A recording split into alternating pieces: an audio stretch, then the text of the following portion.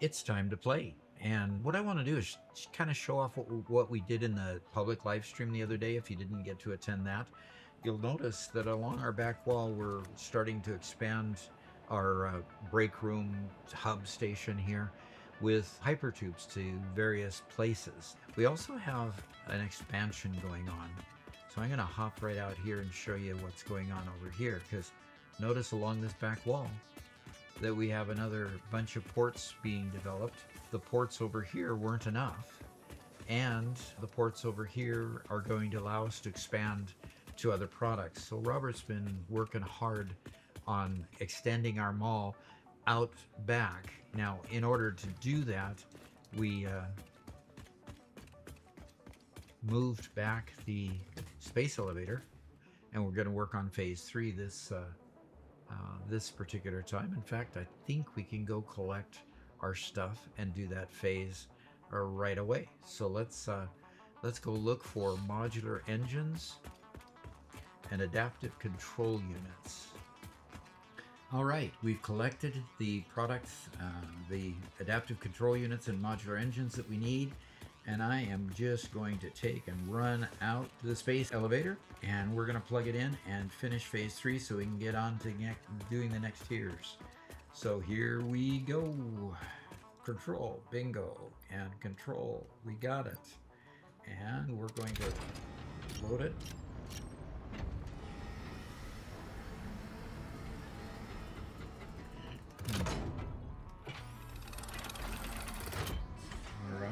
Sealed. We are ready Welcome to the Project Assembly Pioneer Progress presentation.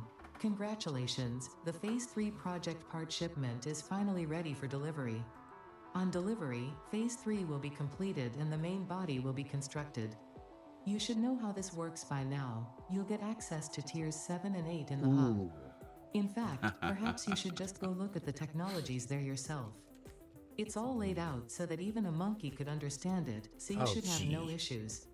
Speaking of which, I don't think you need a reminder about project parts. Instead, I will be providing some interesting facts. Did you know the average pioneer succeeds at saving the day? Did you know the average pioneer knows how to optimize pipe throughput? Did you know the average pioneer stays late at work because they care about humanity? Anyway, I thought you might want to know more about your peers. Good luck in phase 4. Oh man, she insults so badly. Alright, let's go send it. And I'm going to come out here and we're going to go watch it.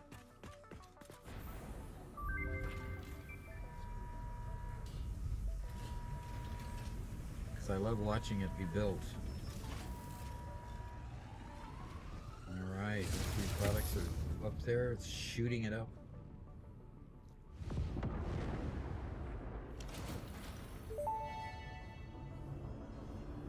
Phase 3 of Project Assembly completed.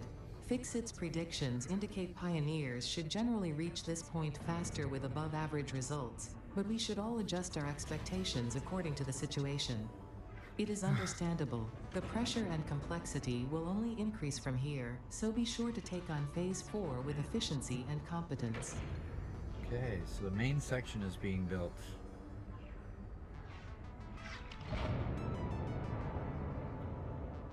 Now that is cool. Can't wait till we see phase 4. That'll be way cool.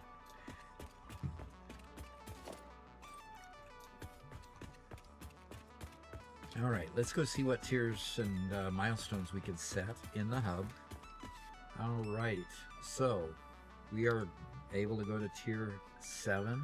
We gonna do hover pack first or bauxite refinement? Bauxite refinement. Okay. You need it to do the hover pack, unfortunately, to build the hover pack. Oh, that's right. We need the aluminum, alkali aluminum to do that. All right. So we're going to select that milestone. And all of these things we should be able to just go collect, right? I believe so. All righty. Let's put in motors. We're 50 shy and...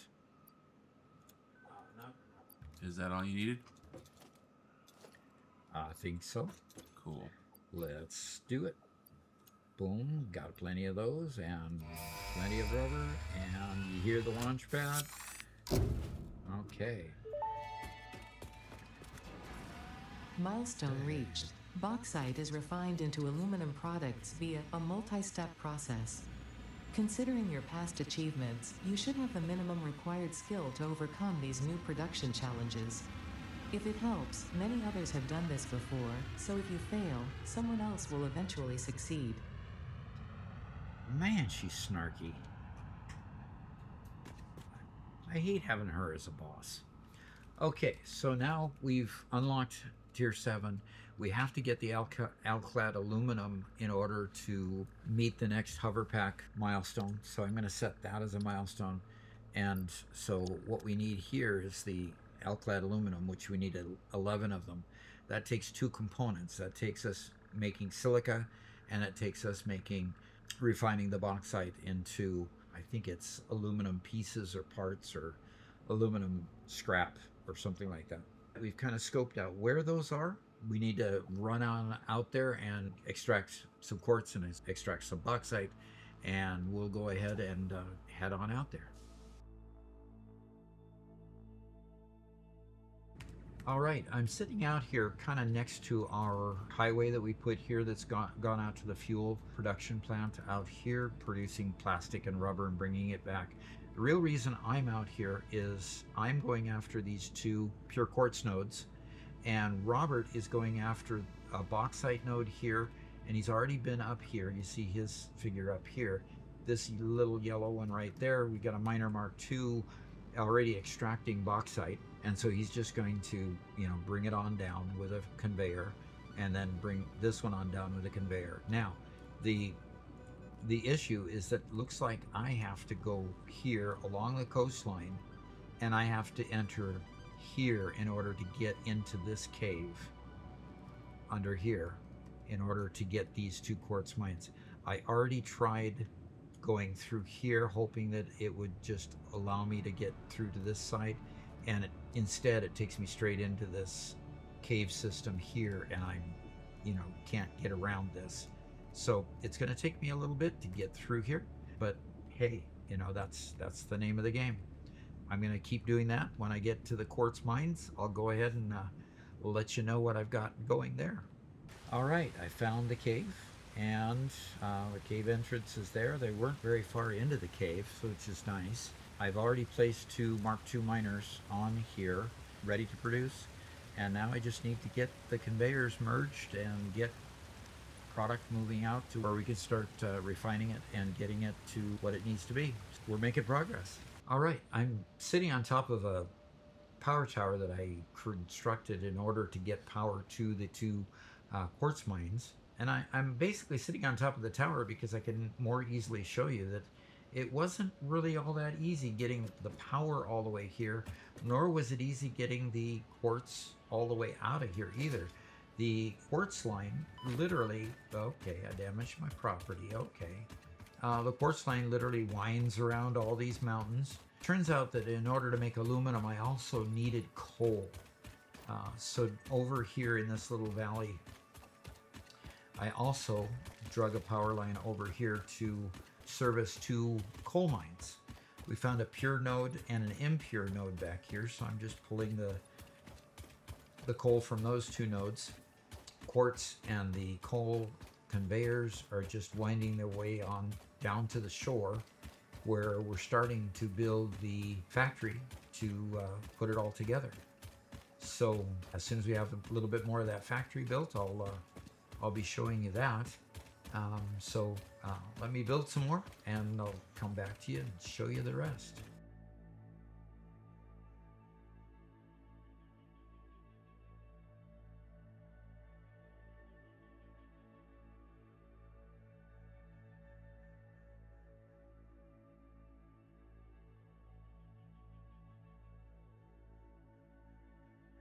All right, right now I'm here at our new aluminum factory here. I was working hard on getting the quartz to get over here, and you can see the quartz is going into that huge manifold line that we have that's quite long, and it's all producing more and more silica. Eventually that'll fill up and stop producing silica. The silica goes on into these machines that are foundries that are not quite set up yet. but they'll get set up for aluminum ingot, and I'll let Robert do that so he knows that he's got them organized that way. And right now we brought the coal over here to these foundries, and so the foundries are here to create the actual aluminum scrap, and then we took the water, residual water that came, and we put the water back into the system so that we can keep all of these running.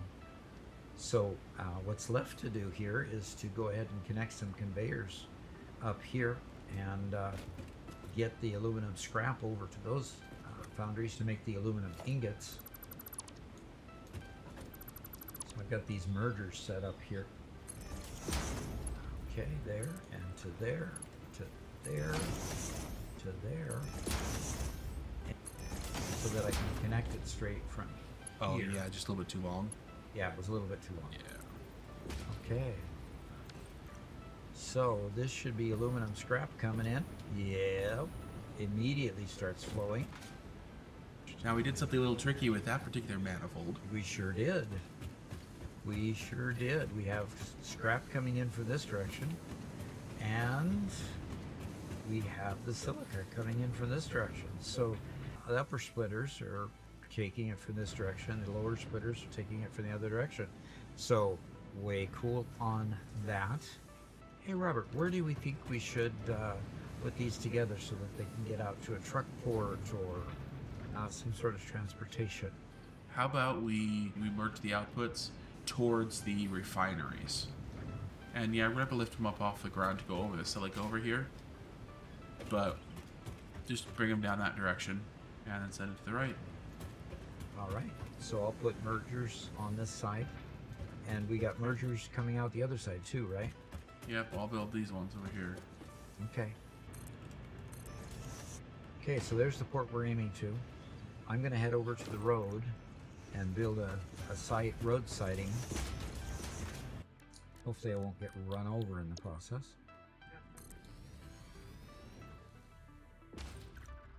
Okay, yes, I could probably just build another one immediately.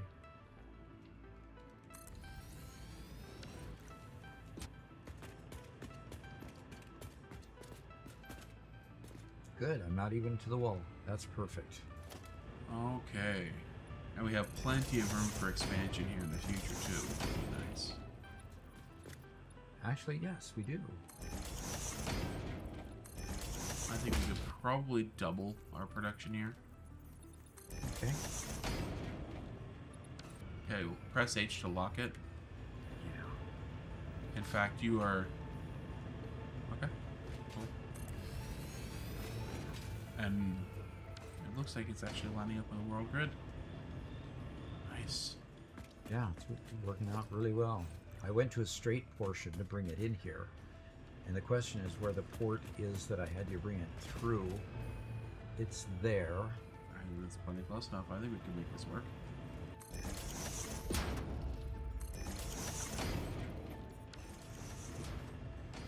Okay, there's our truck station with pizzazz. And it's connected. It just needs power.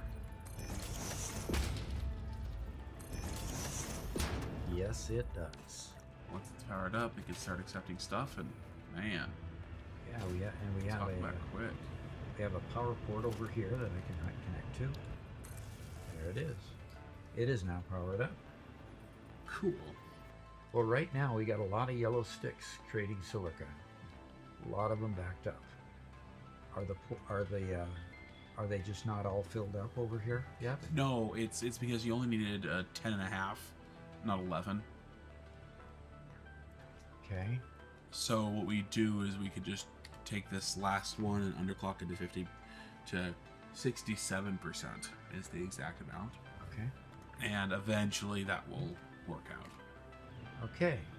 So now we have a truck station, and we'll establish the trucks and take the truck route back.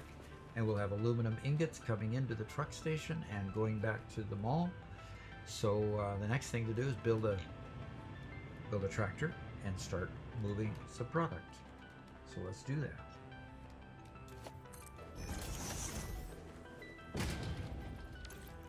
we're filling them with packaged fuel, correct, Robert? On the other end, yeah. Okay, there's packaged fuel. I'm going to hop aboard. All right, I'm going to start recording. Okay.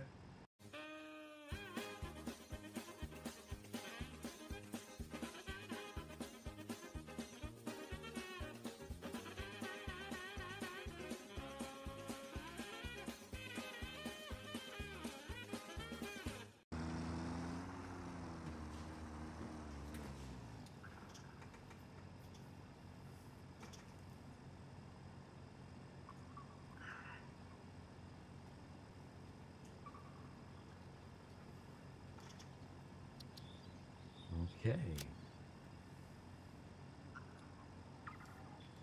Enable autopilot and get off the thing. All right, there it goes. And it immediately jumps the curb.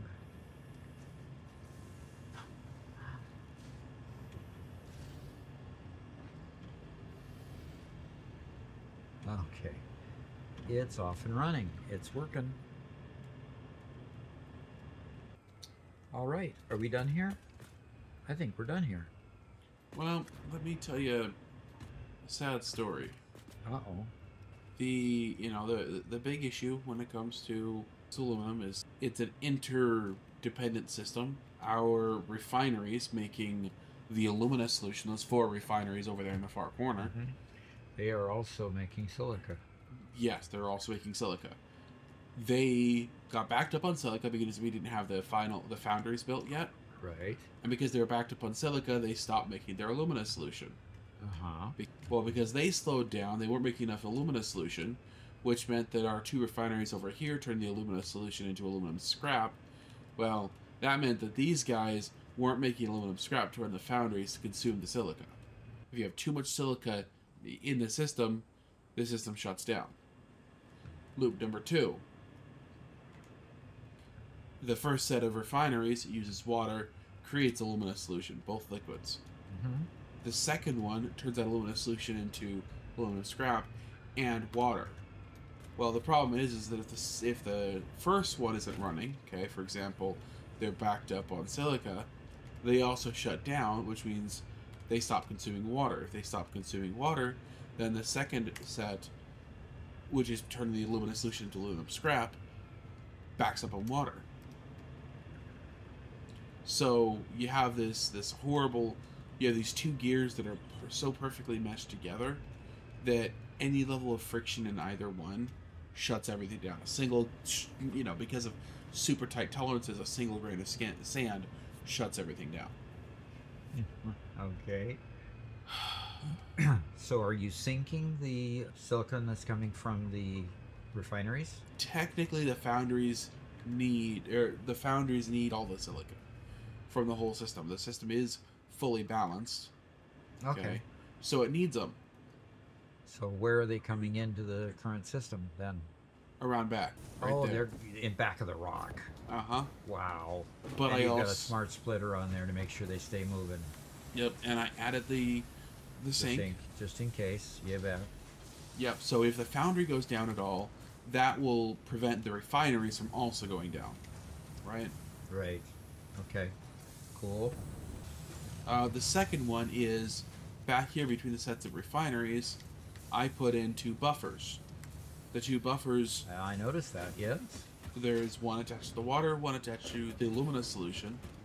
Again, with the idea that if one temporarily shuts down and one starts filling, it won't kill anything. Okay, so the buffers go in and out, so if you fill it up and then it needs it, it'll just drain out of it. Right. So, unfortunately, right now they're both filling, which is a little bit concerning. I want to know what the usage is versus what we expected. So, what's the backup that's causing this to happen, right? Well, actually, the water appears to be, well, okay, now, it was staying steady at about 195 there for a while. Now it's filling again. Yeah. So. Well, it's actually going down below 200, back to 195. Okay, good. Like, I'm okay with occasional fluctuations. Oh, absolutely. You know. Because that's what they're there for. And so it's staying about midway full. So let's check the other one. Okay, the Luma solution is about 75, and it is very slowly filling up to 88, 89, 90, and now it's going back down to 75 again, below 70, 60. I think the buffers are doing exactly what you intended. They're taking the surplus when needed, and they're giving back the surplus when needed. Okay. So, I think we're getting there. Yeah. I'm a little bit concerned because it feels like it's supposed to be smoother than this. Yep. But it's looking hopeful. Yeah, I think the buffers are doing exactly what they should do. And we've got enough capacity in the truck station at this point that it's not backing up. We just need to make sure that that doesn't back up the whole system. So you're going to put a sink right there. I see it. And okay, the ingots will go in there. Keep everything flowing well. And I think we're in good shape. Good. Turn off the cameras. Okay. Unless you have another comment. The reason why it's shutting down is because our conveyors can't hold enough aluminum scrap.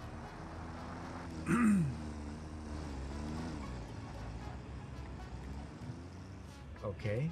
Can't hold enough aluminum scrap. Yep. Our two foundries They're producing how much? are making 240 each. Or sorry, 360 each. Oh dear. So we got 720 trying to come out into So 480. how about for now we delete these two mergers and send them in separately? Did you just... I didn't. I saw it, yes. I don't know why it's going off.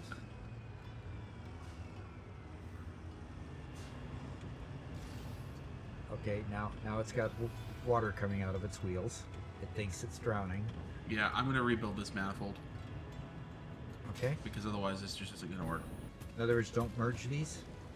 Right, yeah, if you can unmerge those and bring them in separately. Now everything should flow properly. Now all these will be upline, which should solve... Again, we're solving all of our problems. There was a reason why.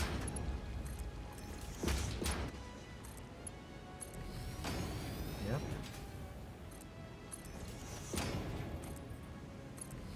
Okay. Wow. Now it's to the point where it's consuming enough of the scrap that you can see holes in the lines. Good. Coming now. Good. That's where we should be. All right, now we have a truck coming in here with the aluminum ingots, and the aluminum ingots now are in the truck line and passing through the truck line, and from there they are going up and over, and there you see them coming down, and they're headed over to the new section of the mall, and I believe this is it right here. So there it is, aluminum ingots coming in. So the mall has it. I don't know if we have a depot for it quite yet. We do. Oh, we do even. Okay, so which means we can go look at the inventory. And probably the last item we're putting in is aluminum ingots, and it's already full.